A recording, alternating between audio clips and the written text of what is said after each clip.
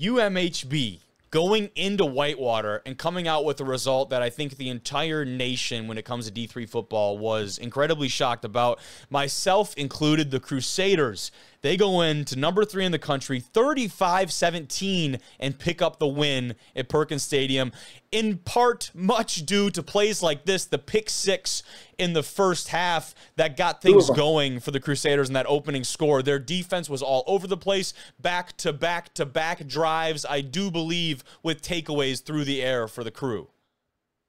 Yeah, this was one of those games where I would have taken Whitewater with the points. We're looking at spreads and such, because it was 18 points. The over-under was 39, which was like a staggeringly low number. But, you look at last year's schedule when Marietta and Baylor played River Falls. They play this WIAC team and they get the brakes beat off of them, right? And then now they go into Whitewater and generate 5 interceptions defensively as well. Dude, the first 2 touchdowns, pick 6s, we just saw the second of them. That is insane. Yeah, that's ridiculous. Marietta and Baylor ran the ball really well. Cameron Ferguson had 112 rushing yards. Want to give him some credit there, and a touchdown too. He had himself a heck of a game. And anytime you can go into Perkins Stadium and win by 18 points, they were up 35-10, by the way, at one point. Yes. 21-0 in the first, and that's where you're like, I was refreshing the scoring page because I thought there may be a mistake. Like, that's just something that you do not expect. But like you said, 35-10 late in the third quarter. This game was all but put away already. The fourth quarter, they finished the deal. Whitewater does manage to score on a punt return late in the fourth, kind of 4 minutes left in the fourth. But this one was just, it was pretty obvious what our kind of game of the week would be here. Yeah, and I know I was doing a little bit of research about Whitewater, the history of Whitewater football. I was looking through year by year their schedule. I couldn't find a time where they lost by 18 points in the regular season. That is. Yeah. I am curious when the last time they lost a game by 18 points was. I really would like to know, because I went through and on the history, I just could not find one.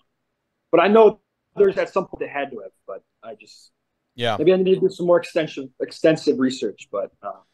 Yeah, and Jason, is it Sanidi, the typical starter for that Warhawk offense? He was 1 for 5, 8 yards, and 3 interceptions. Now, it had come out, I believe, from a different source that he was battling an illness, and that was part of the reason why he came out of the game as well.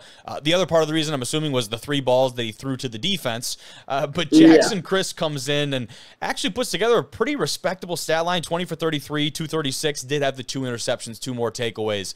That might be a record in itself for this Crusader defense. Yeah, five picks is incredible. They got to be leading the nation in picks now. I would imagine. That's the match that they have. They held Whitewater too. I think that's something that maybe got lost. Talk about how they ran the ball pretty well. They held Whitewater to 88 yards on the ground on 37 carries. That I feel like is a really good stat. That might be even more maybe impressive. Got overlooked because of the turnover margin. Yeah, that might even be just as impressive, if not more, because Whitewater's obviously their whole culture revolves around pounding the rock, right? That's their identity. Physical, tough football. It also, though, when you go down early, it's a lot harder to run the football, and I think that kind of threw Whitewater off completely, just being down early. But and also, it's when you're down early, you're gonna have to throw the ball a lot more, which means probably more interceptions too. It's just with 1 comes 2, comes 3, comes 4, comes 5. It's just the domino effect.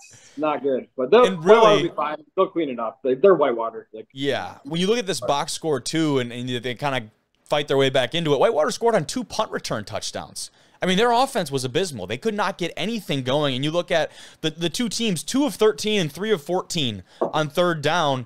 And Whitewater was 1 of 5 on fourth down. They actually were dominant in the time of possession, 35 minutes to 25. But that's because all the scores for the Crusaders came off those pick 6s. They didn't even have to possess the ball to actually score the football. It just...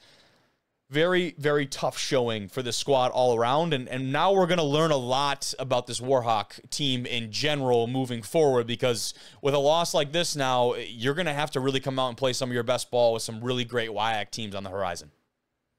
Yeah, it'd be interesting to see how they finish out, because obviously the WIAC's just the most competitive conference in Division III. But Whitewater's always been in that 1 and 2 spot. But I don't know, maybe is this the year they're not in the top? Is this year they missed the playoffs? No, we'll have to see. But obviously, like you said, Whitewater's a program. Just that WIAC is deep, man. It's really deep.